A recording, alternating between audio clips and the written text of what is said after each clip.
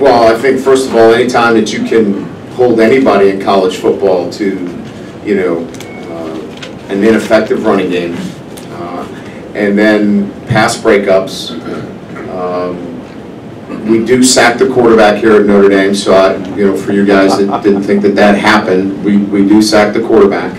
If you want to go direct snap and drop back, we can get to you. Now, if you just catch it and throw it, it's hard to get to you.